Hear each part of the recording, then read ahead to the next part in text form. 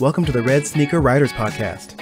News, interviews, and writing tips for people who are serious about having a writing career and want some practical knowledge to help them achieve it.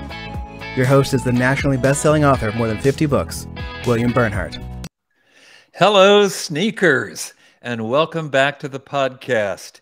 If you were with us last time, you know we had some technical issues, not with the podcast, but with reeling in our guest. But that's all fine. We had a superb fill-in guest, and now I think we are back with the real deal as advertised. Jesse, can you confirm for me that we have our special writer guest on board? They are still here, so we are good. It's a good deal. Yes. We are, of course, talking about one of my favorite people and writers in the whole world, Jacquelyn Mitchard. She has been on the podcast before, and it's a pleasure to have her back to talk about her new novel, The Good Son, which just went on sale last week.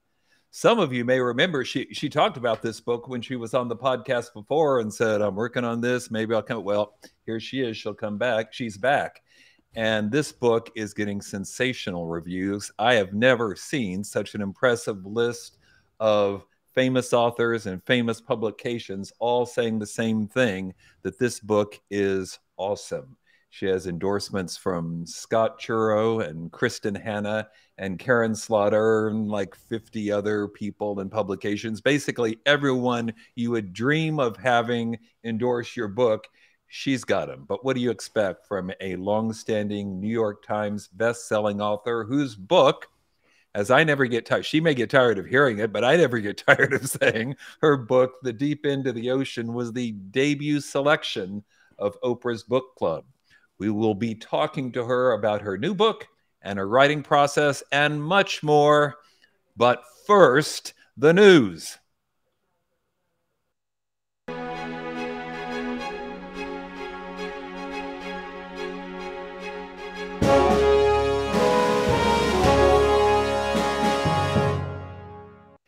Even though we're at the end of January as we're recording this, and, you know, we're substantially into 2022, I think it's still a time when we tend to get those year-end reports. And one of the best I've seen was just released by the Alliance of Independent Authors. I will put a link to the report in the show notes. You can see it on the screen if you're watching the video version. And I strongly recommend that anybody who thinks they might be publishing a book anytime soon, take a look. Whether it's your first book or your 57th, I think you can benefit from all kinds of information here about book sales, ebooks versus print, audio books. But to me, one of the most important parts of the report discussed the popularity of various genes. Interesting to me because I was surprised. There's a graphic, a chart that comes out of that report. Yeah, there it is on the video version. Thanks, Jesse. That ranks all the genres in terms of the millions, or in one case, billions of money that these genres make. Well, probably no surprise to anybody who's been in this biz for a while that romance/erotica is number one by a substantial margin, almost 2-to-1 over any other genre.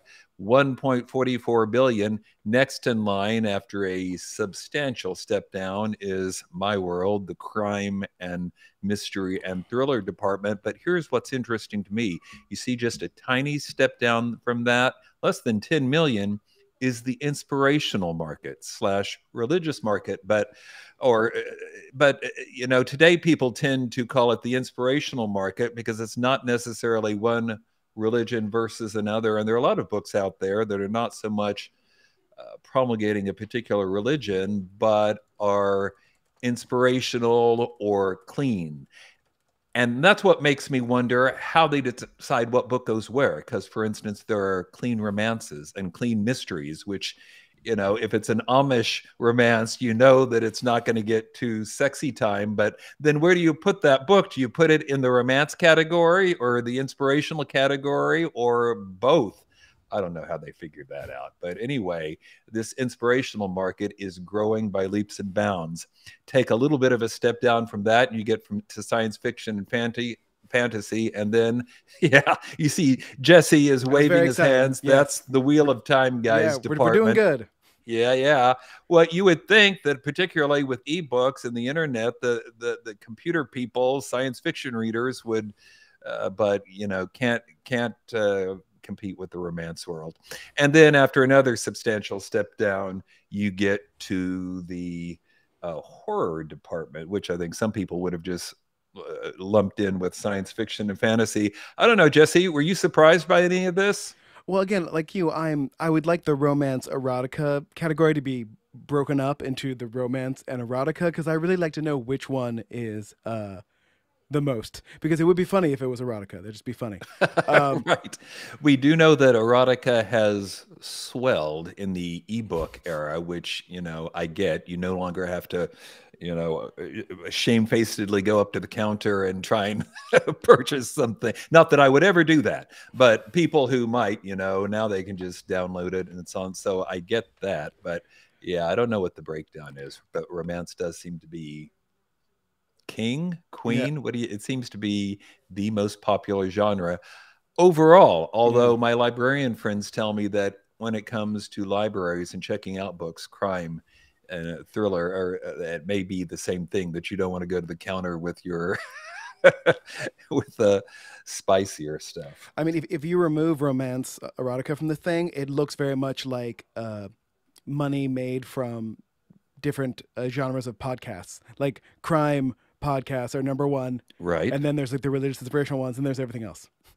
That's a good point. Are there not romance podcasts? I mean, there must be. I mean, there are podcasts that are like about relationships and about Mm. romance, but I don't think like there's not, as far as I know, there aren't like narrative romance podcasts. Maybe there are. I don't know. I haven't searched for them. They probably exist, but I do know that true crime podcasts are still number one. Right, So absolutely. All right, news item number 2. This is more year-end review kind of stuff, but of a different sort. You've heard of Gallup polls. Well, a new one claims that the average number of books read per year has fallen since 2016, fallen from 15.6 to 12.6, which is pretty substantial.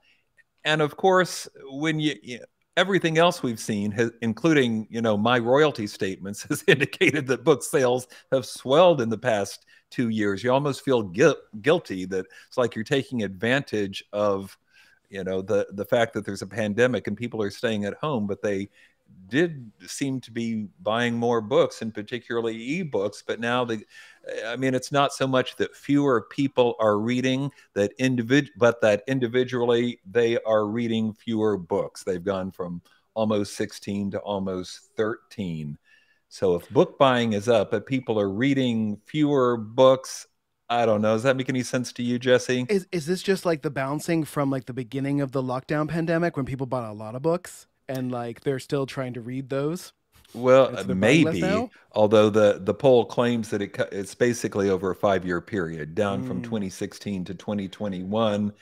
It's possible they're not catching everything. Ebooks are harder to count, and particularly if somebody has, say, a Kindle Unlimited subscription or mm-hmm. some other subscription, would that count as a sale? Maybe not, but we all know that a lot of people are doing that at Amazon. So I wonder if there are some sales out there that the Gallup poll is not catching. Yeah. It really doesn't seem to me like people are reading fewer books. No, yeah, that seems off. And as Betsy pointed out, like at least for me as a sci-fi fantasy reader, my books just keep getting longer, so it takes me longer to read them. And so I overall I'm reading less per year, I guess. Do you think they're really getting longer, or is it, when you're reading an ebook, who knows how long it is? You're not holding it in your, what I mean, you're not holding paper. You It's can't see true. how thick it is. Well, yeah, I only know once I go to a bookstore and see it in its real Right, form. right. Especially with like the Brandon Sanderson books, I'm like, my lord, that's a large book. That might work to his advantage if the ebook doesn't. Maybe the price tells people how long it is, but That's true. the girth doesn't. Okay, item number 3. Speaking of subscription services, guess who just launched a huge one? That would be Harlequin, which is apparently significant since we now know that the romance genre is the biggest by far. Well, now for $14.99 per month, Harlequin Plus offers subscribers access to not only just books, but movies and some games. And you can choose to get an ebook bundle or a print book bundle that is shipped to your home every month. And then, of course, in addition to the selected bundle, subscribers can read from their extensive ebook library, and they're adding new books to that every month. And this seems to me like something that might be significant. To be fair, Harlequin has had a book club for like 50 years, and this is sort of an extension of it, which does indicate that, like this survey we saw before, that there's a whole lot of shaking going on in the romance world. And if you like romances and you're interested in it and you're trying to think of what to write about for your debut book, Red Sneaker Writers, this might be worth giving some thought to. Here's the one thing I don't know yet, although I'm trying to find out. But so somebody gets your book through a subscription. How exactly is the author paid? We know that at Kindle Unlimited on Amazon, you're paid according to some bizarre how many pages are accessed by the reader system, because spookily Amazon has some way of knowing that. But how Harlequin Plus is going to pay its authors, I don't know. And that's something we need to know before you start submitting to them, right? Yeah, I mean, you don't want the Audible, people can return the book a year later problem. Right. So, they're still dealing with the whole Autogate or thing, or whatever people are talking about. But apparently that KU subscriptions do make money for people one way or another. All right, let's move on. To me, one sure sign that people are still reading and will continue to do so is the continuing success of our guest, the New York Times bestselling writer and one of the nicest people I know, Jacquelyn Mitchard. Jesse, can you please bring on our very special guest? I want to see her and know. Yes, there she is. You're there. Hey, Jackie, how you doing? Oh no, she's muted now. Unmute yourself, Jackie. Is she muted on your end, or she is not muted on my end? Oh, okay. There we go. There we go. Oh, you almost gave me a heart attack.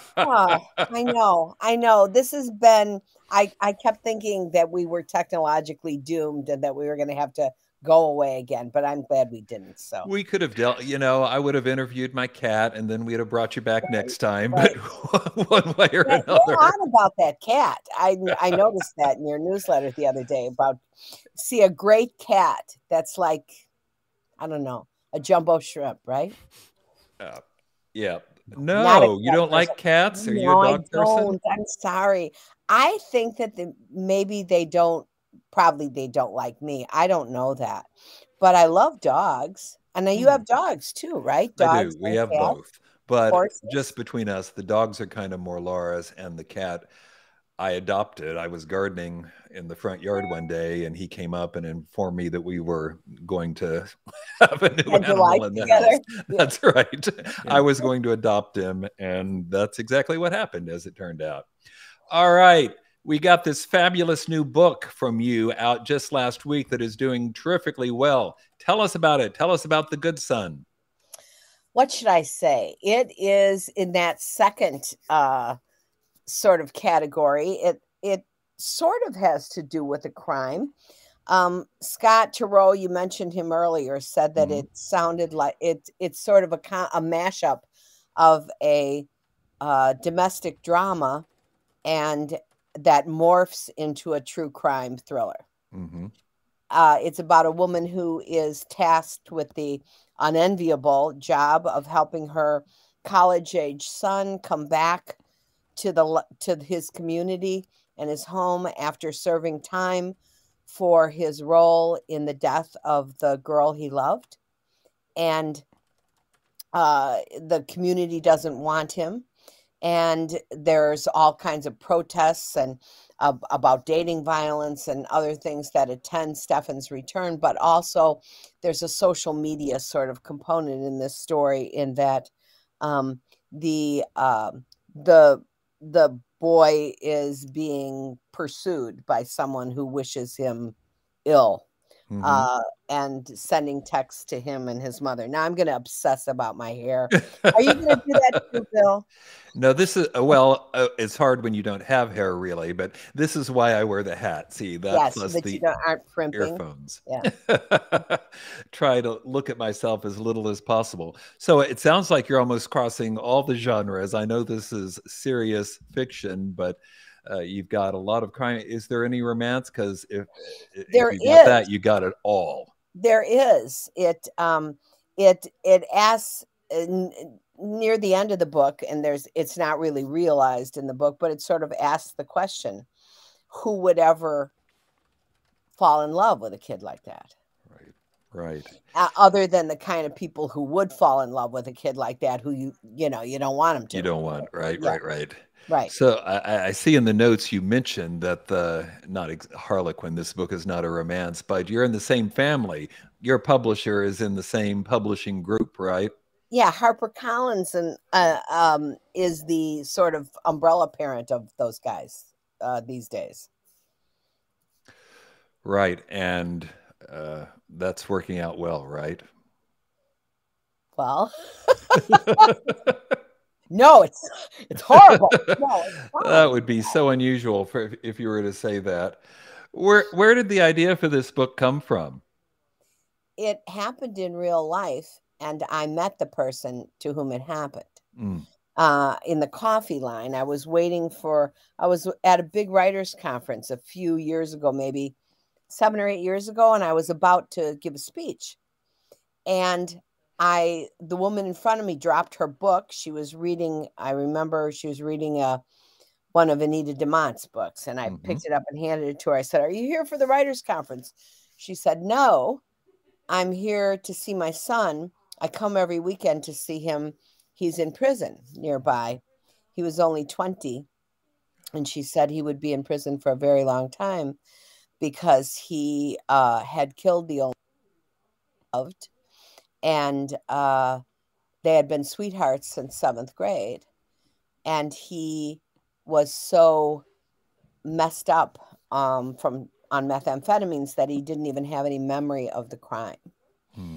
And she further said, and this scene shows up in a sense in the novel, that she went to the cemetery to put roses on the girl's grave, and the girl's mother showed up, and the boy's mother was terrified, and but they ended up crying in each other's arms. They had been neighbors at one point, and the mother of the girl said, "You're luckier because at least you can still touch him." And I couldn't turn away from her, Bill, the woman in the coffee shop. Right. I sat there. They were introducing me when I came running down the aisle because I just couldn't walk away from her.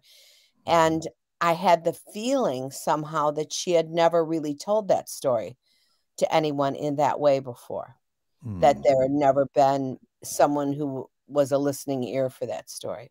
And when I told my agent I wanted to write a novel about it, his reaction was, he said, "I have one word for this: no." That's a harsh word. And he said, "There's no way you could make those people sympathetic." And, or in any way, the kind of people who you would want to root for. Right. But they were already sympathetic to me. They were already in the sort of the majesty of their tragedy was sympathetic to me. You touch on what I think a lot of writers, both experienced and starting, deal with. Is my character sympathetic? Do they have to be sympathetic? People want to have a character arc, which presumably means they are not perfect people at the beginning of the book. But will that be so off-putting that people won't read the book? And you have a lot of unsympathetic characters in this book. How did you approach it? Well, there's a sympathetic means to me might mean likable or fun or something like that. And certainly that's not true. None of these characters, at least at the outset, is like that. But then again, in the deep end of the ocean, the Right. protagonist character, the mother of the child who was abducted, she was no day at the beach either. And yet people, I think what people really mean when they say sympathetic is in the classic sense of sympathy. You know, can you care about them? Right, Can you exactly. care about what happens to them? Hmm. And I'm fairly certain that there's nobody who would read this story who would be um, immune to caring about what happens to Thea or to Stefan. Right.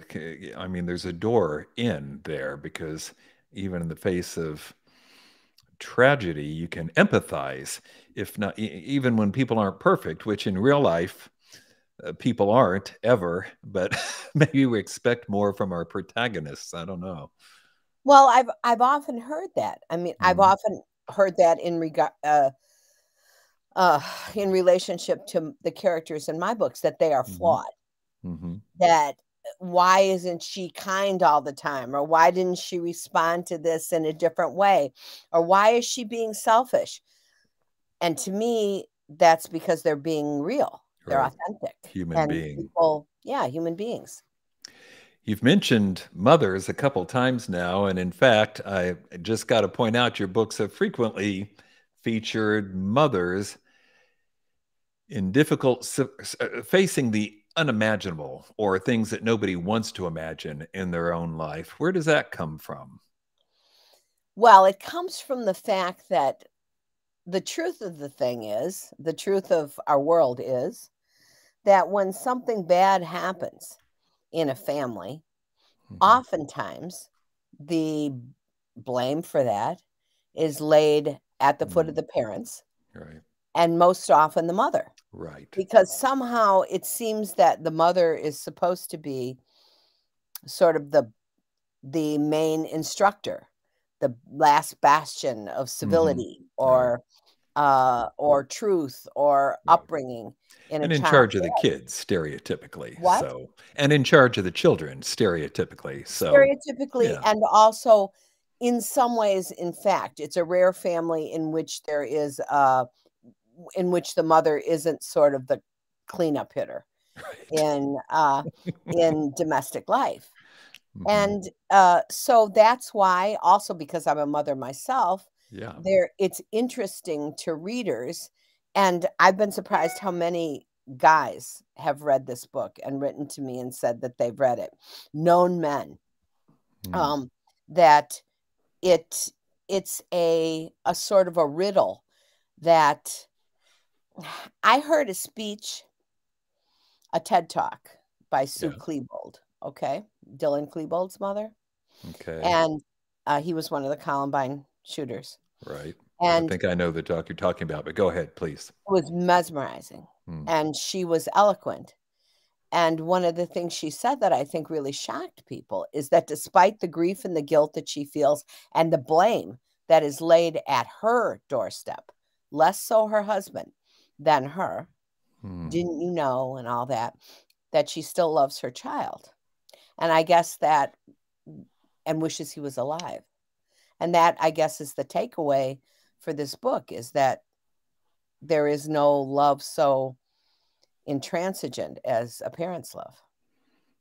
Hmm. You know, Jesse was mentioning a minute ago that true crime is very popular, or crime, but also in podcasting and elsewhere, true crime. This book involves crime, as many of yours have. You just mentioned that it's based upon a true incident, or at least is inspired by one. What do you think's the appeal? What is it people are reading or tuning in for? Furthermore, Bill, Yes. Jesse, 77% of the people who read true crime and listen to, and an even larger number of people who listen to true crime podcasts are women, Hmm. and who do them. And I think for women anyway, it's because while men are overwhelmingly the more often the victim of homicides, women are more often the victim of every other kind of crime, you know, Hmm. assault and abuse and Right. things like that. And I think that they are fascinated by the possibility of the kind of mind who would do something like that. They want to, in a sense, know their enemy. I certainly know that's true in the mystery thriller. And, you know, once upon a time, when I started anyway, in the 90s, I'm not sure everybody recognized that. More and more, particularly in the hardcover world, I would hear people saying, don't do that, or cut down on the humor, because most of your readers are going to be men, and men don't like, and that turns out to not be true at all. I don't care what you're talking about. At least 70% of the readers are going to be female. Then that's true. And they buy most of the books, whether Right. they're for men or for women. Right. Right. Men read the preponderance of history and war novels, and women are sort of on the waterfront in a lot of the rest of it. Yeah, I think that's right. And probably not. I mean, what I'm saying, trying to say is, I think people use the same cliche in the science fiction world, don't they, Jesse? But I know many, many women are reading there too. I posted in the chat the hilarious SNL sketch about women's obsession with murder shows and murder podcasts as, really? As an activity they do, like when their boyfriends or husbands like go out for the night, and it's very funny. You should all watch it. I can't wait to watch that. I've never seen that. How could I have missed it?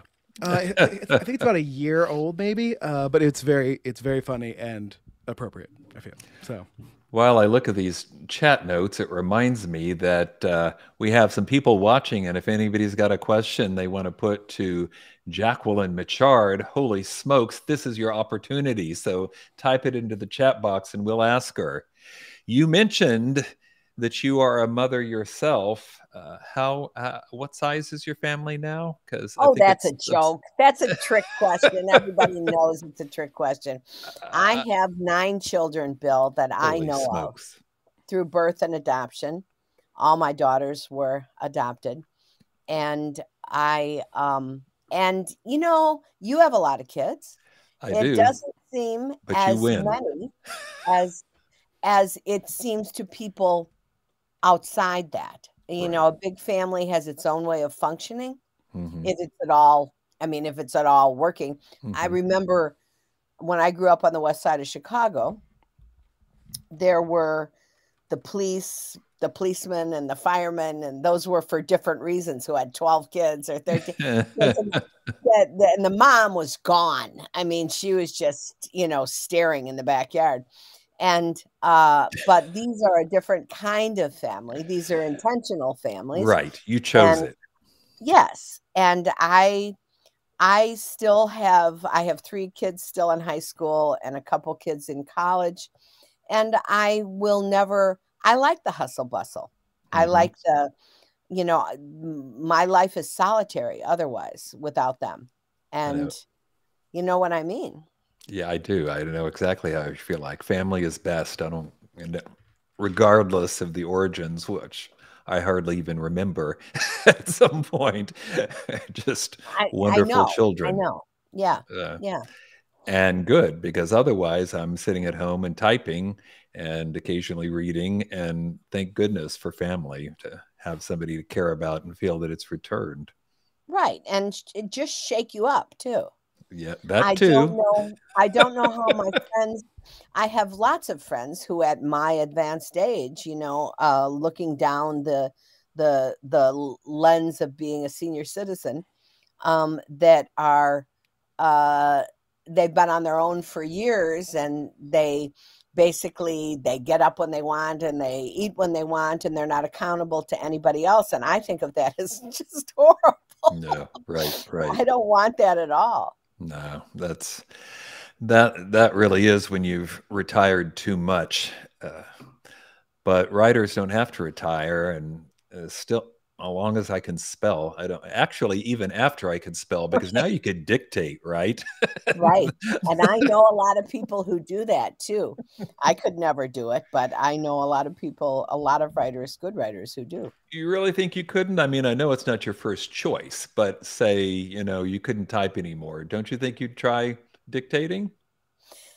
Maybe, I noticed today, and just as I was saying that, in my mind, I was having a little argument with myself because I was walking around uh, making something or making dinner or something like that, and thinking and then rethinking and then rethinking the first sentence of my book that I'm just starting now. Mm-hmm. And because I have to get that right before I can go into any other sentences. Oh, really? Oh, wow. I write my books in sequence, Mm-hmm. the way you read them. And I can't go on until the paragraph is completed to the next paragraph. And that works for you? Because I think I'd still be on the first paragraph on the first page waiting for that sentence. I don't know anybody else who does it this way except for me. I mean, a lot of writers. I don't know anyone else whose process is the same as mine in that regard. I mean, many times I'll type something and think, yeah, that's not great, but whatever, I'm going to move on. I'll come maybe tomorrow, the inspiration will strike, but not you, huh? You're there No, till it happens. I go to sleep with things imperfect and Mm-hmm. unfinished and then come back to them, of course. But I would never move on to like scenes later in a book or write part of the middle before I think of it as almost penitential. Wow. In the sense that I have to do the middle and make the middle engaging before I allow myself the pleasure of what my now 30-year-old son used to call the slimax. The slimax? Is that a portmanteau of slime and climax? Or no, what? I think it's just the soft C. He was just pronouncing the soft C. Okay. You remind me, there's a passage in one of my favorite books, John Gardner's Art of Fiction, where he talks about like the only time he had writer's block, he was writing this book and he got to a scene and somebody offered one of his female characters wine and he wasn't sure if she would take it or not. And he was stopped for like 2 weeks because he couldn't go on until he'd figured out whether Susie would take wine. And then one morning he thought, well, of course she would, and got on with the book. Oh, wow. Wow. No, mine would be more in the nature of, is she going to be eaten by an alligator or not, or something? It wouldn't be over niceties. Something more important. I didn't say that.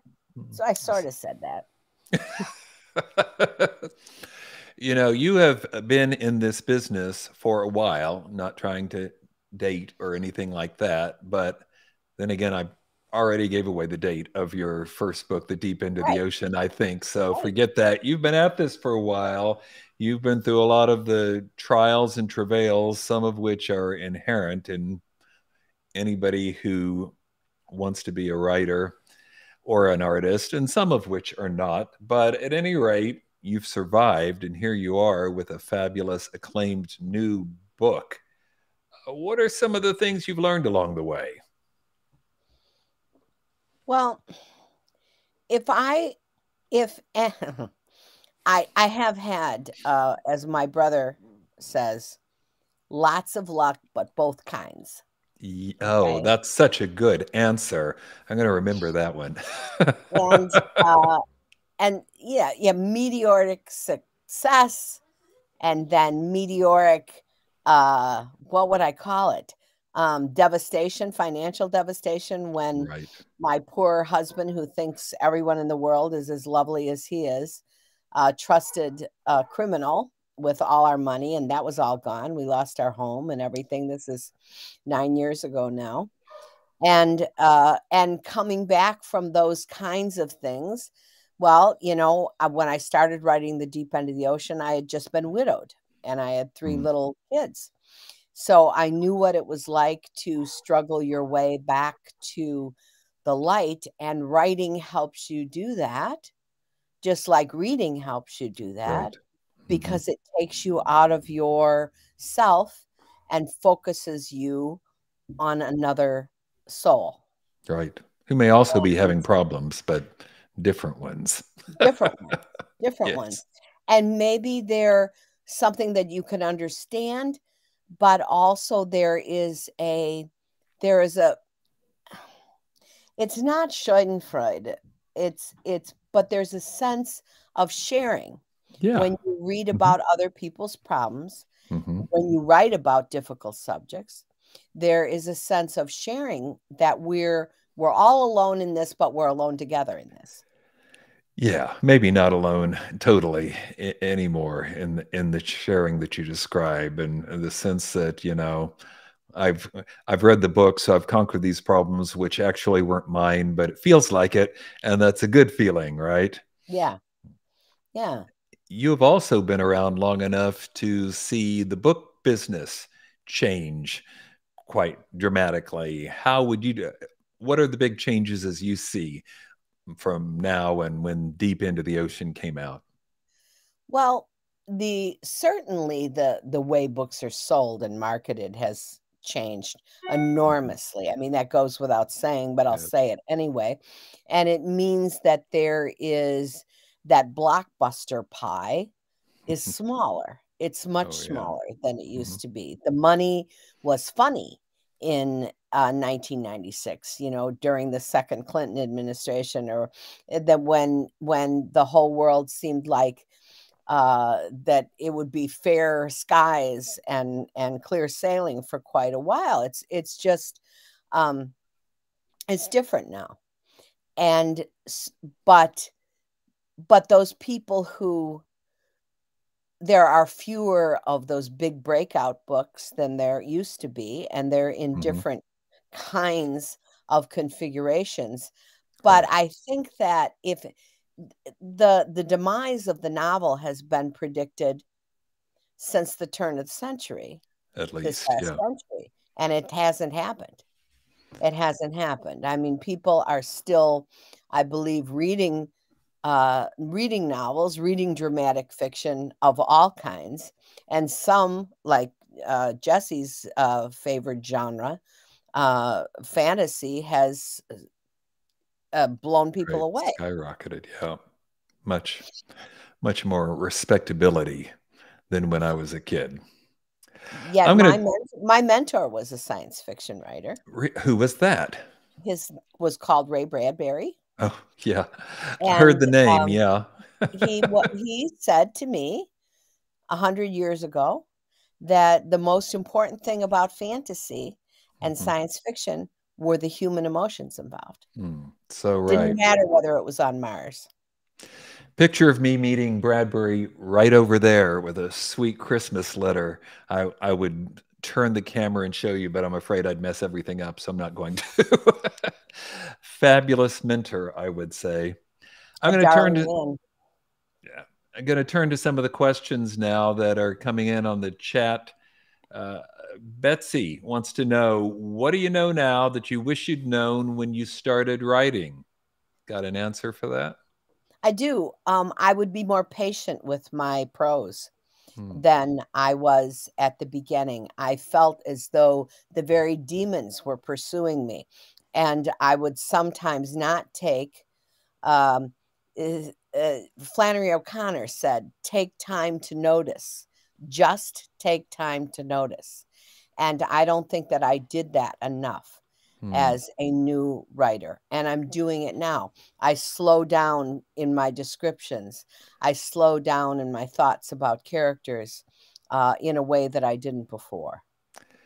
That makes a lot of sense. Is that because you were so anxious to, get published and see your name on the spine, or just because you were in a race, or At deadlines, or No, at the time that I started my first novel, I was eager to see if I could finish it because it was an impossibility. I'd never done any creative writing, Bill.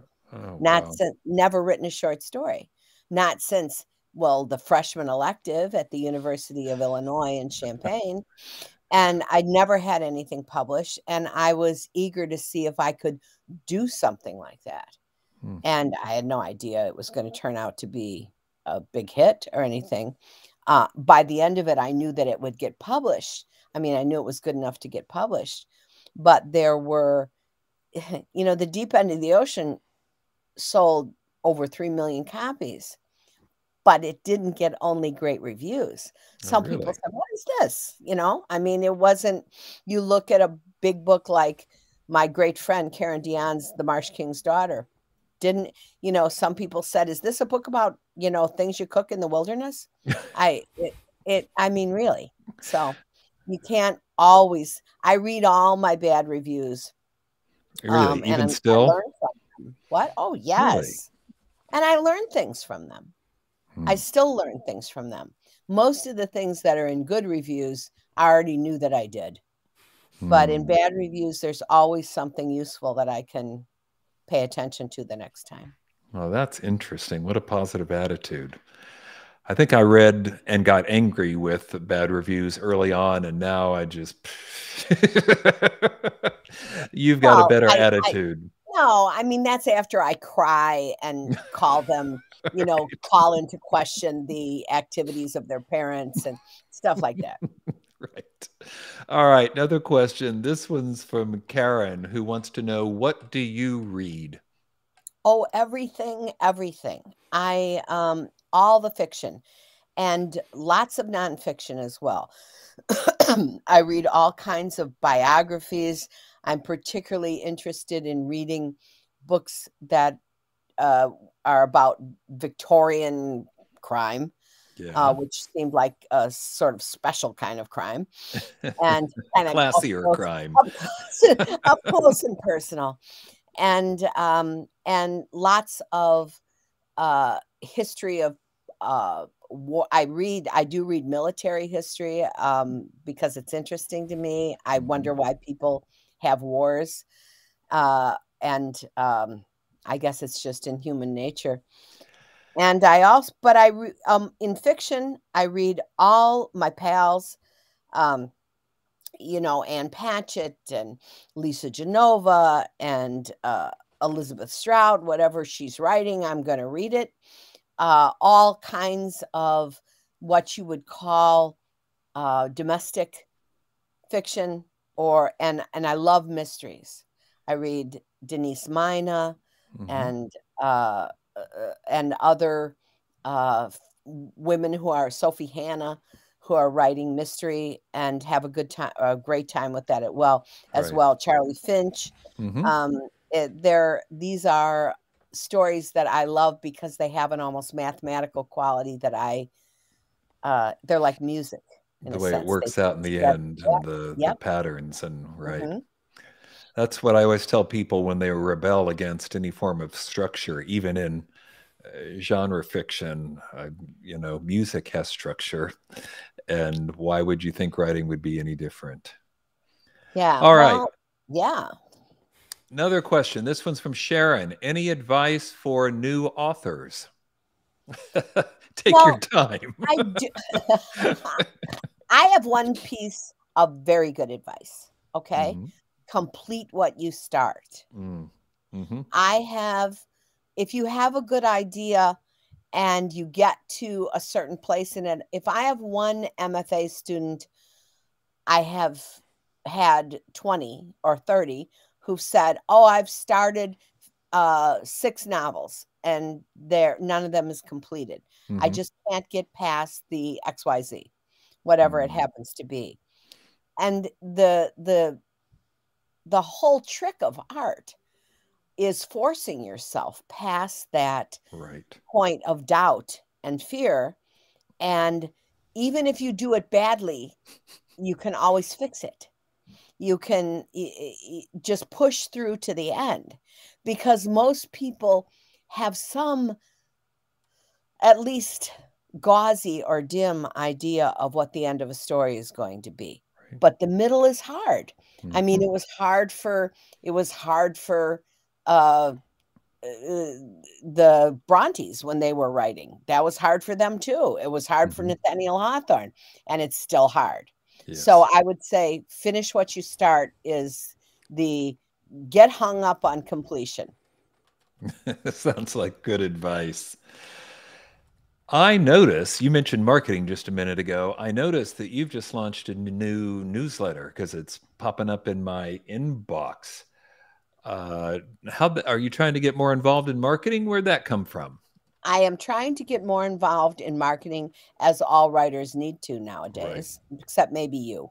But No, wrong. uh, but I believe that it is also kind of fun.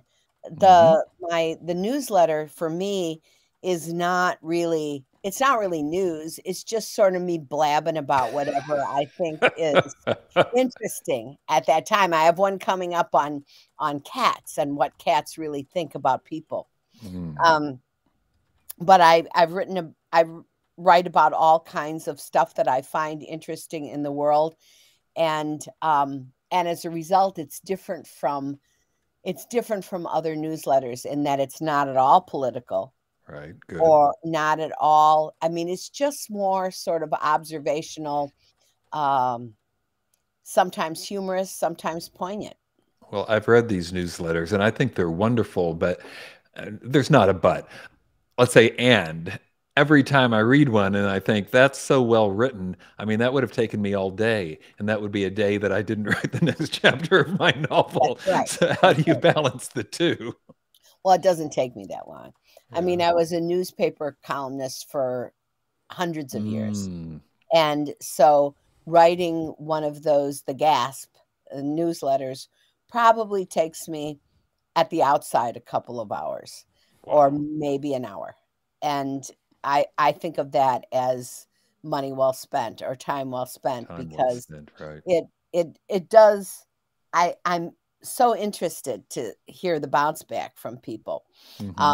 Sometimes they're saying, I made that risotto that you gave me the recipe for. And sometimes they're saying, I've thought that about that writer, that particular fella, too.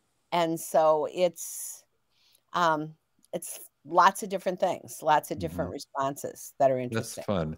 I mean, we all have to market, but isn't it nice that we can do so much now without going anywhere, without getting on an airplane or sitting for several hours in a bookstore? Or not that I dislike bookstores, but you know what I'm saying. I love it. You love, I love not going. Right. And that is heresy. It's like I sell my books on Amazon too. Oh, well, and I love independent bookstores, but equally I love the big groups and the big chains. It's not an either or thing. No. I know that book tours it was hit or miss. Sometimes 50 people would show up, and sometimes 2 people would show up, one of whom had won the contest for having the real person's name in the book. And the other guy was a guy who, was homeless and just wanted to eat all the cookies, which he was welcome to. Whereas every time you send out that newsletter, you reach more people than are probably ever going to come to a book signing, right? So that's absolutely true. And that's one of the things that technology has gifted us with. Right. Can we answer Sharon about how do we subscribe to the newsletter? Please do. That's where I was going. Okay. You go to, oddly enough, my website, which is called www.jacquelynmitchard.com. And then there's a little tab there to subscribe to the Gasp. And on the homepage? Sign up for it. Right on the homepage. Yeah, you just go up to it. And that means you have to spell Jacquelyn correctly, people. So I'm going to put it in the chat. So anyone who's watching now can just click on that link. Well, I mean, for that matter, you've got to spell Mitchard right, too. But that's why I Googled it first. And then it was the first one up. And then I clicked on it. So what's next? Newsletters? Are you active on social media? Are you dealing with that? I absolutely am. Not as the most gifted author on social media, I'll tell you right now, is my gifted pal, Rebecca Mackay. Really? She is an animal. I mean, she has a writing tip every day and a writing prompt every day. I couldn't think of a writing prompt every day she said she's going to do it for every day for a month. I couldn't possibly do that. But she is a Twitter genius. And I don't know how that translates into sales for her books. She's also one of the most gifted writers I've ever known. The writer who wrote The Great Believers, which was shortlisted for the Pulitzer Prize and every other prize in the world. And so I try to be active. I put little essays on Facebook. I try to be active on Twitter. I think of it, Bill, like this is my letter to the world that never wrote to me. Right. Because I am such a recluse. I am inside this house. My kids say you don't have as many wrinkles as other people because you haven't been outside willingly in 20 years. And that is true. I'm not an outdoors woman. I live by the seaside here. And I hate the ocean. I hate the sand. I just, I'm an indoor cat, as they say. If you would like, we can switch houses because I love the ocean and you are never going to find one in Oklahoma. I guarantee it. Nope. I don't quite know how we ended up here, but Cape Cod is surrounded by water on 3 sides. And I'm like the guy in Jaws who says, it's only an island if you're looking at it from the water. Right. All right. So if I counted this up correctly today, you've written 9 adult novels, for want of a better word, 4 for kids, 6 young adult books. That's pretty diverse. How do all these differ in your mind? I mean, are you telling different kinds of stories? Are you using a different vocabulary? What sets them apart? Well, the children's books were sort of poems, and that is a stage that I haven't been in for a while. And the young adult books, again, that was when I used to be the editor of a young adult imprint under the aegis of Simon & Schuster. And I got very interested in that genre and at that time. And it's a magnificent place to take big risks as a writer. Now I'm mostly focused on my adult fiction. And I think I will be for the near future. I just had the craziest, most mayhem-filled idea for a book. And I wrote to my agent and said, I want to write something really crazy, really high concept. And I thought he's never going to write back, but he wrote back right away and said, I love this. I love this. I love this. But it's crazy. Well, the last time he said no, but you wrote it anyway, so I'm not sure it mattered. Well, that was sort of going to be my next question, because I can see we need to wrap this up. What's next? Is it this crazy madcap novel you're teasing us about? No, it's crazy, but it's a story about, well, it begins, and this is not giving anything away because you learn this in the first 3 pages. A woman who is an acclaimed photographer comes home to her house, where she grew up on Cape Cod, to see her widowed father, who's 60 years old. She's about 27 or 28. And she learns when she gets there that he is about to marry her best friend, who's also like 28. There's a premise for you.